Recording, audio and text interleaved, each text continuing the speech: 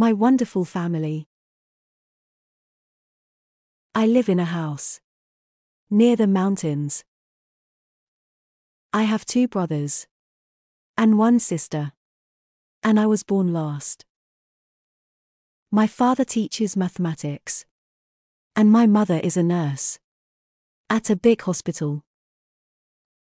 My brothers are very smart and work hard in school. My sister is a nervous girl, but she is very kind. My grandmother also lives with us.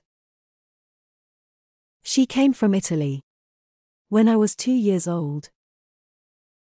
She has grown old, but she is still very strong.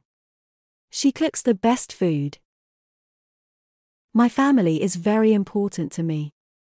We do lots of things together. My brothers and I like to go on long walks in the mountains. My sister likes to cook with my grandmother. On the weekends we all play board games together. We laugh and always have a good time. I love my family very much.